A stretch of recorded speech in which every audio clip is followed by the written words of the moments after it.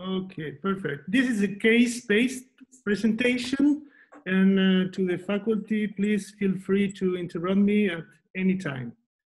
I think that these patients with the bamboo-like spine, which is a rigid spine at the same time vulnerable to fracture after minor impact. They poses real challenges to most of us.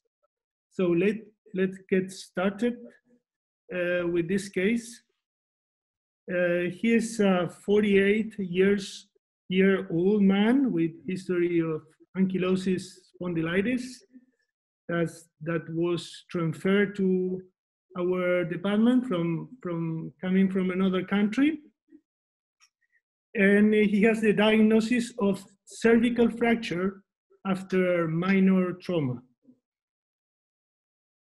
This really happened like 5 years ago, but the story continues up to the present, as you will see soon.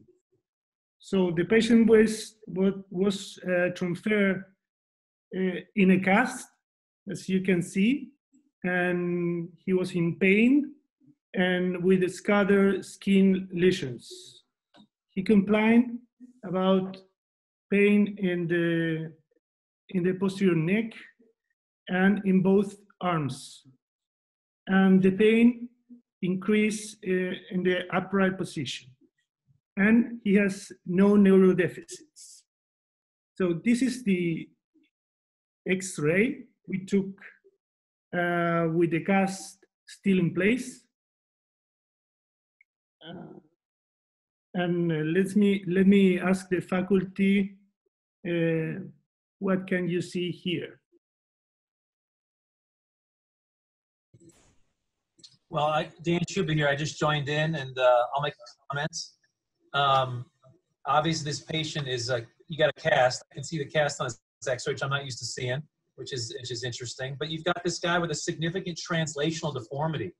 And what I mean by that is, when we think of deformity, we think of scoliosis and kyphosis.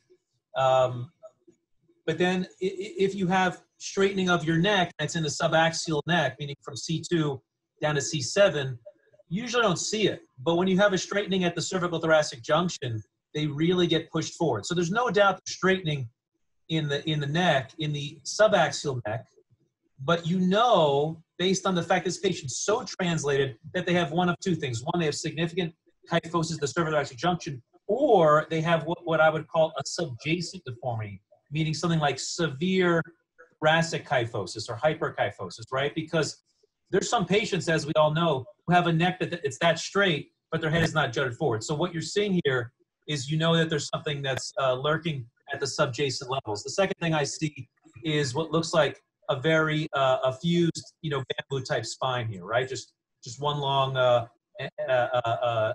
ankylosed spine. And those are my biggest two. And the third thing I'd say is this patient's chin-brow angle, the line between their forehead and their chin, is almost 45 degrees, and it's normal. It's normal to be 0 or 90.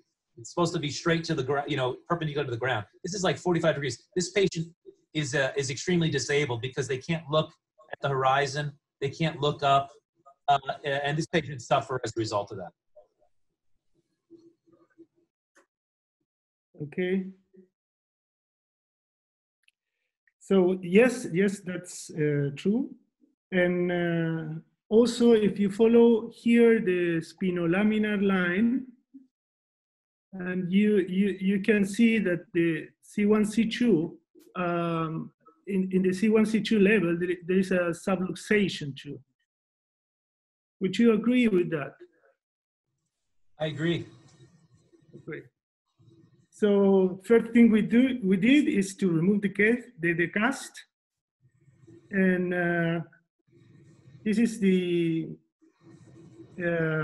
full spine picture showing the sagittal kyphotic deformity that we usually see in AS patients when they are at an advanced stage.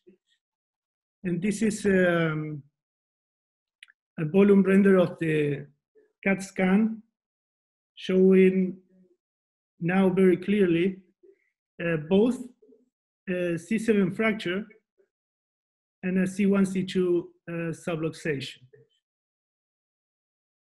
Here is a closer look into the fracture.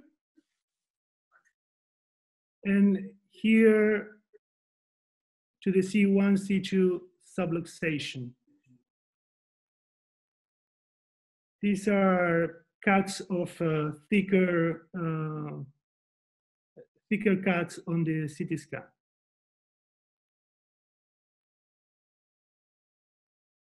So before discussing what to do with the case, I will show you this MRI, which is consistent with an acute C7 fracture and perhaps a chronic C1, C2 subluxation, and without myelopathy in neither of the affected levels. And this is for discussion. Which approach would you do? Anterior, posterior, or maybe both? If you will approach only the fracture and you will try to fix the subluxation, so what will be your approach in this case? Well, I'll go again first. I think you have a couple of issues that you have to balance here, right? So why is this an issue? I think part of this is an issue because this patient is slowly ankylosed their whole spine. And so let's go to the cervical thoracic. Cervical thoracic is a fracture that never healed, right? And it's hard to heal because it's too long. It's basically a long bone fracture. And it's hard to stabilize that, and patients may not heal that. Granted, when they're stabilized, Ankylosing patients do heal their bone. They actually have quite a big turnover, so they heal their bone. So that's one issue. The other issue is, was this a fracture at C1, C2, or was this really just, this was the area that was the last to ankylose, and they were using all their motion because they're hunched forward. All their motion that was remaining was really at the skull and C1, C2. And so basically, this became a severely degenerative level, right? And so the reason I'm bringing this up is because when you lock those two in place, if you treat the fracture by locking it in place, and if you treat C1, C2 by locking it in place, now you're really, you're treating one problem, but you're creating another problem, which is locking this patient completely in to their position. So the question becomes, if we have to treat these C1 and C2 stability and C7 fracture, do we do a simultaneous deformity correction when we do it? So maybe C1, C2, you don't get much correction at that level. But at C7, maybe that's an opportunity to help translate the patient back, albeit this is a high-risk type of procedure. And finally, in light of that, while the patient's under anesthesia, do you seek to correct them anymore? And the reason I say this is because you're balancing the instability that you want to stabilize with the fact that this patient's quality of life is terrible because they're bent forward. And so the question is, while you're there instrumenting, do you try to approach it as not only a stabilization, but a realignment procedure? Those are excellent points, Dan. This is John Shin again.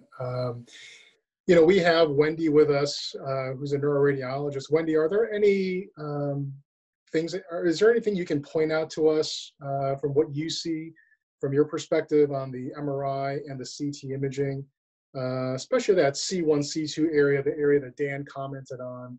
Does that look acute to you? Does this look like chronic remodeling? Yeah, so the C1, C2, that does not look acute, either in the osseous spine, and it doesn't look like there's any cord signal. So I don't know if that was the last ankylose that's been there a long time. If they're not symptomatic from that, I don't know the answer. The other one the other one may or may not be acute. That might be a fluid cleft. I don't know. I didn't hear if this person came in, was this a trauma or they had been in that cast for a while? That could just be a fluid cleft, like osteonecrosis in the bone at that other level. It doesn't really look like an acute fracture there either. But that's just from these images. So Yeah, that Dr. brings up- Sampron, did you say that at the beginning? I'm sorry if I missed it. Was this, what is your analysis of that lower level? Yeah, we at least I alluded to that. It's not my patient, but I agree with you, Wendy, that I said that looks like an old fracture. At the lower level. And I completely agree with you that to me that almost looks like what I would term a Charcot spine, where, you know, a fluid collection, it's just levering and levering. It's like a long bone fracture that's never healing. And on the MRI, the patient's in a little bit more extension. And on a CT, I think the pillows or whatever, the headrest are usually a little higher. So CTs always show people a little more kyphotic and MRIs show them. And so I would argue that the MRIs are just opening up. And to your point, I agree with you. I think I would agree completely with you. That looks like an old, unhealed injury. Yeah. I agree. I would love other people's opinion, but I agree with you. Yeah, Hey, is there, what, wait.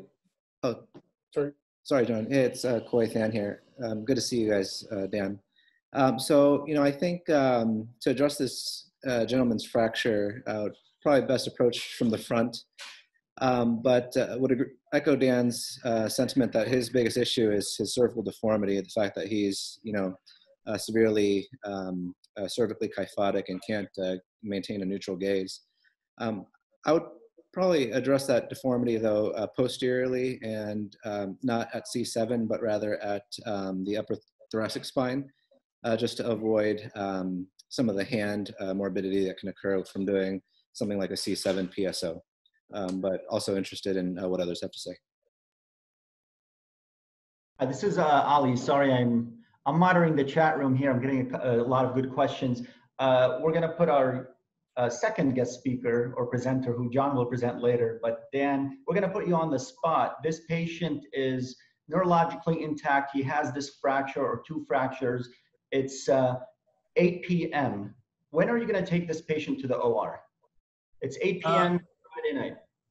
And the patient's status was what? Neurological. No neurodeficit. No neurological deficits. He's got Intact. fractures. Oh, actually, he has a left side radiculopathy, but nothing more than that. So for me, in light of some of the comments I alluded to, this would be potentially a very big operation. And I agree with Troy saying, hey, this could be a long posterior construct with potentially a 3-column osteotomy on some level. This is a first start in the morning, team, good monitoring, all my toys ready, COVID-95 mask on, you know, best that I can get, you know, not in the middle of the night. I just operated today on a level 1 with a guy who had 1 out of 5 in his legs, and we did our best, right? But it was in the middle of the day. This is a deformity operation with a patient who's got some radiculopathy. This is not an urgent case in my mind. In fact, it takes a lot of thinking and planning. And even before I thought you were going to put me on the spot, ask me exactly what I'm going to do. I would want to see that Scully film again to again plan where I think I can get it, because Coy made a great point. Where am I making, ideally, if you do a 3-column osteotomy, you want to make it in one place. Most patients, you can do it in one place. In an Ankylosing, it's one of the few patients where you might need 2 osteotomies. And so I'd want to think about that if we're addressing deformity, which I think is important. That's a great question. That's a great answer, Dan. But also in follow-up, another terrific question from one of the participants is, in these cases of AS and basically unstable fractures, do you feel comfortable in having them stand up for Scully films to assess for the deformity before surgery? That's a great question. I will tell you that, you know, that's a great question. I don't know the answer. I will tell you that my experience, however, has been that the harm that I've seen in patients with highly unstable Ankylosing have been the ones who are in so much pain that they splint. They don't want to move. And if you say you don't want to move, you got to be really careful. So, for example, a patient says, I'm in excruciating back pain with an unstable 3-column injury. And I've seen a patient brought to an MRI scanner where they went in strong and left weak. And I've seen patients positioned prone and they lost motors when they positioned prone with a sublux. I haven't seen the patients get up, because usually if they're that unstable, they do not want to get up there. They're in a lot of pain. I have seen other patients, however, who had a hairline fracture, who came to the ER. They did not x-ray them. They went home 2 days later. They were in a lot of pain. They came back and there was more of a sublux. So you're right. That's a great question. There's probably at some point they probably shouldn't be up and around. Maybe then I would still see if the patient's in a ton of pain. I'd say don't do it. If they're able to get up, then I'd try it. But very, very good point. Just as a follow-up from the radiology perspective, that's something that we've seen as well, moving them, as you said, onto the table sometimes for MRI or CT. That can be very dangerous for some of these people, as I'm sure you know. And also, I remember when I was a fellow at Barrow, we had a case where intubation was an issue. And so you can probably speak to that as well, for how delicate these patients are and how careful you have to be with them. Yeah, and one last thing to your point, Wendy, I think it's a great point, is that today we had this guy with a fracture sublux, and we put him in traction, and we laid him, it was a cervical, we laid him supine, and he reduced a lot, and my chief resident said, I think he's fully reduced, I don't think we need any weight, and I made the comment, traction is always great. It always realigns the spine. And as I say that, I go, except an Ang-Spon and AO dissociation. All right, or someone who's got a skull fracture. So again, in general, traction is good. It realigns the spine. Except in Ang-Spon, you got to be very careful. Except in skull fractures, where you don't want to put pins into the brain. And the third one would be an AO or atlanto-occipital dissociation. So just in point, traction on Ang-Spon patients, to your point, Wendy, is also another concern. You start pulling this, the thing can shift and translate. Yeah. That's great. So a lot of great points here. And I think that one of the key things is really understanding not only the biology of the bone, but also interpreting the imaging findings. So I think Wendy's input is really critical here. So Nico, let's move on. What was your approach in taking care of this patient? Well, we decided to approach both the C1, C2, and the C7, and we did this first, an anterior approach, and it was a tricky one because in a kyphotic cervical spine, it may be difficult to reach the T1 to put the plate. So I had to remove a little bit of the sternoclavicular junction, and I did a corpectomy on C7 and iliac crest graft and plate. And I removed also the posterior arc of C1 and did cranial to T2 fixation. But any comments? Yeah, so I think I think it's great that you address both. I think you're going to operate. I think you really should do that. The question I would have is that screw in C1, is that into the condyle of 1? Is that on purpose, or does it just look like that because it's long? No. I think it's mager transarticular C1, C2, not in the condyle. Got it. Because I was going to say, if that's the case, I want you to teach me that, because that's a pretty awesome maneuver, is to go all the way in the skull from the back. That would be sweet. The other question I had was the need to go to the skull. Tell me about that. Was that an anchor point question where you wanted to have more anchors, or was it that did you feel like he was unstable? Because it's obviously even though it seems just one more level, obviously it's a big step to be occipital cervically fused, because in essence this guy now has occipital down to tailbone, if you will. And so was that needed? Do you feel that was needed for anchors, or did you feel like you were worried about instability occurring there, or was there already instability in your mind? Just your thought process there. You mean the process to include the occipital bone? Yes. And yeah. What was your thinking to I go thought to in this case, to my knowledge, it's not like a fracture in another patient without AS. So you have to go 3 or 4 level ups and 2 or more, 3 or more down.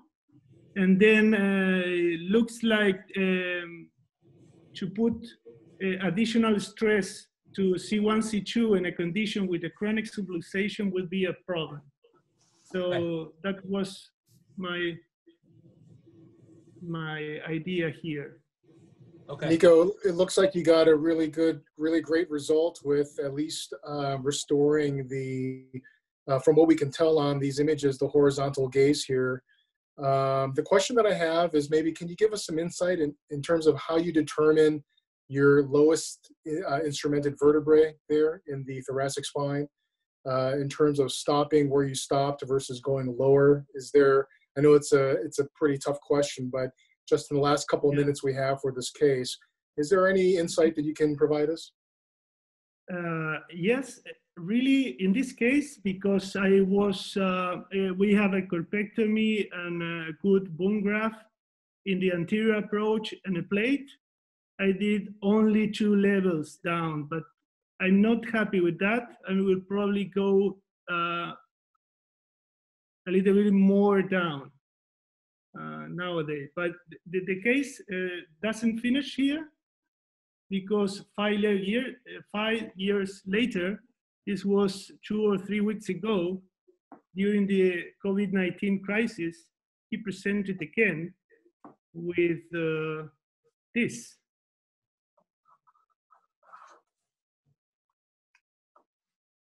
My question, Nico, is after all these years, how did this patient find you again? Oh, the patient was doing really well, was really happy. And this, by the way, is 2 years after the surgery. And here we discussed the possibility of deformity correction surgery down in the lumbar spine, but finally we didn't do it. And so he came back to me 3 weeks ago with this fracture. So Nico, what did you do? Did you extend them down, or did you do a separate construct? I think, what would you do? What would you do in this case? So I think that the point to discuss here is if we should go an anterior, posterior, or both approaches, how many level ups, if we need to unite the previous surgery with this new surgery, if this is finally a really good opportunity for deformity correction.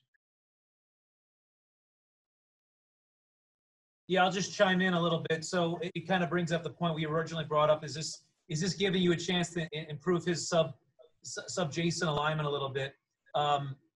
The reason that I made the comment about 2 osteotomies is because sometimes what happens is if you don't think about them. For example, we've seen some patients who've had, let me just say, if you correct this where you bring his head back significantly, but you've made a pretty good chin-brow angle with your OC fusion, meaning that your OC fusion has given you some kind of chin-brow angle that's good to the floor. If you correct a lot below and you pull him back, he will now be locked in looking up. So the question becomes, and that's why, thinking about it, these are so tough because they don't give you any freedom. So I think probably getting some correction would be reasonable. Trying to completely correct him is morbid, but it also may actually offset the chin-brow angle that you set up at the top. It may put him up. So I think I would use what it gives me, but not do a massive correction. All from posterior is a thoracic fracture. You do not have much control in the front. You need multiple anchor points. Posterior approach only. Yeah, I'd agree with Dan. This looks like it's a P12L1 injury, so something like a, T10 to L3, all posterior fusion. To me, it doesn't make a whole lot of sense to correct a predominantly upper thoracic deformity with work at the thoracolumbar junction. But would agree that going for a little bit would make sense. So my idea here, I agree completely. My idea is to go only from posterior and to fix this incisor So to take the correction that the fracture is doing, but not to add any more correction. And this was done in the middle of the COVID crisis, and it was an emergency surgery, but I'm not really happy with the result, as you can see, because of the here and T12L1, there is a quite significant gap.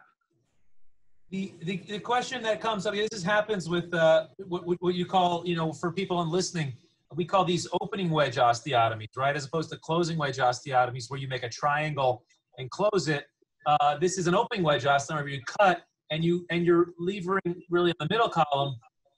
So what happens in these is Ankylosing can heal if the posterior decompression, if you did any, was not too much. So if you have a big gap in the front and you have bone on bone in the back, you might be fine. If you have a big gap in the front and you've done a wide laminectomy with any facetectomy, then you might be concerned that you have to fill that. But if there's bone hitting in the back, you may be okay with that. But obviously, to fill that front, you'd have to do a thoracotomy or an extracavitary approach from the back. So, which are reasonable. But I would say if you have bone on bone in the back and the screws are macho with that cement, you might be covered and it might heal in the back. Yes, I'm not sure, but I put the patient in a brace, and I present the case to complete the surgery with a mini open anterior approach to put something in the gap.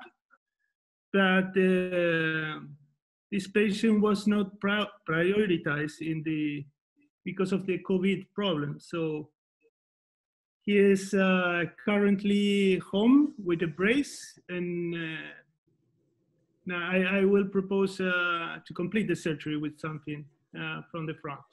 And just a kind of learning point for me that I've experienced in the past is that if you want to fuse an Ankylosing in situ, meaning that you do not want to do a deformity correction, I find that naturally with Ankylosing, they are often very globally kyphotic. Putting them on a Wilson frame or some kind of a kyphotic type frame is safer, because if you put them on a Jackson, they can fish mouth and translate. However, if you want to have a significant deformity reduction, then you can put them on a Jackson. One thing that you can do in between is you can put them on a Wilson frame, and then in the operation, you can crank down the Wilson frame and let them sink into more lordosis, if you will, and that way control the spread. That's something I've experienced because I've learned. I had a Ankylosing L4 once, and I saw a sublux on a Jackson with a big fish mouth, and it was very hard to control in the back. That was years ago, and I learned that trick. So Nico, you said that you did that anterior approach, or you're planning to do it? No, I'm planning to do it. You're planning to do it. Okay. As soon as possible.